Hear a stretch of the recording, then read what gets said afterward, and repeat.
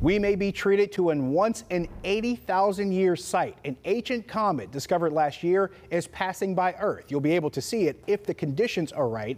Jessica Guay talked with Pittsburgh astronomers and astronomy lovers to find out how you can catch a glimpse. 2024 has been full of cosmic reasons to look up.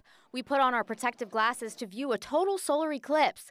We were captivated by the northern lights more than once. And a comet. Now we have a comet. If I get to see the comet, it's just one more this year, before the year is out, for celestial events. This is footage of the comet, known as C-2023-A3, on September 19th from a NASA astronaut.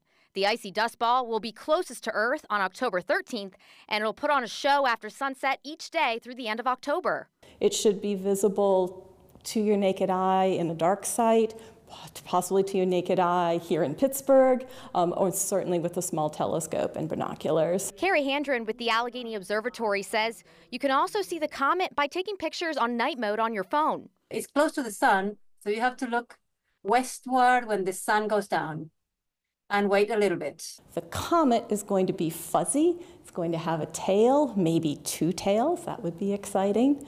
And we'll find it in the west. As the comet moves away from the sun, it'll get higher in the sky. Astronomer Simonetta Fritelli, a Duquesne University physics professor, says it's transforming to see a comet.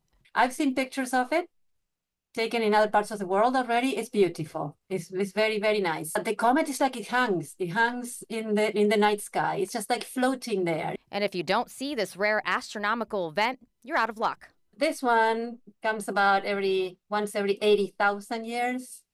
Might seem like a lot to you, but Neanderthals were walking the earth at the time, so they might have seen it. Astronomer Diane Turnchek, who teaches at CMU and Pitt, says the ancient comet may never come back. I mean, so many things in the sky are exciting, but there haven't been that many great comets in recent history. Jessica Guay, KDKA News.